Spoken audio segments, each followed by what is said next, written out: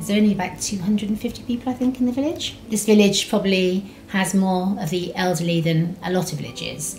A lot of them have been here their whole lives. There isn't another shop or another pub or anything for about 4.5 miles. So we are, when we talk of rural pubs, we are probably as rural as they come. And we'd already decided we were going to open the pop-up shop on the Saturday. You know, we've been in this industry for a long time, and that was probably the hardest and fastest learning curve we've ever been through.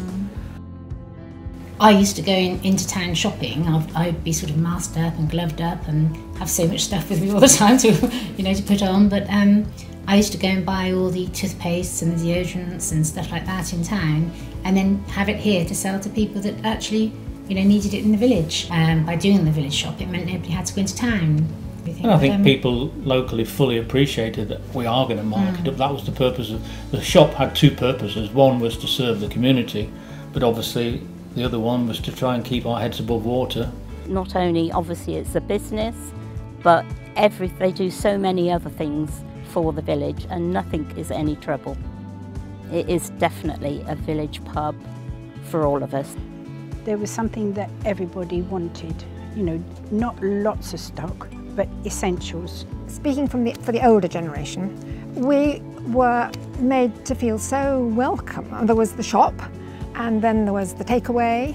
So Friday night was fish and chip night, and you had to get in early because everybody wanted fish and chips. And I think the second Friday, when the phone just never stopped, and I think we did 125 fish and chip takeaway meals.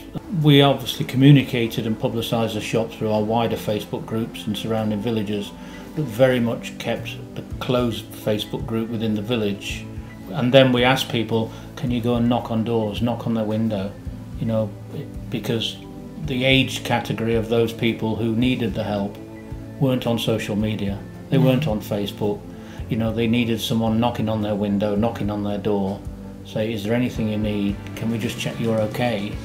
Lauren used to sort of just tap the door and say, oh, this fish pie was left over, you know, thought you'd like it, and that was it, you know, because it was keep away from everybody sort of thing. But so they delivered it to the door. It was marvellous.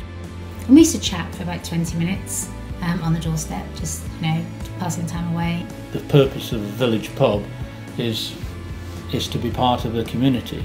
It sounds a bit of a cliche, but they always say, you know, you don't own the pub, you're only looking after it for that period of time you're at it, and hopefully it'll continue a long time into the future. But we had an obligation. We felt we wanted to stay involved in the community because we were the focus of the community. We've tried to be that ever since we came here.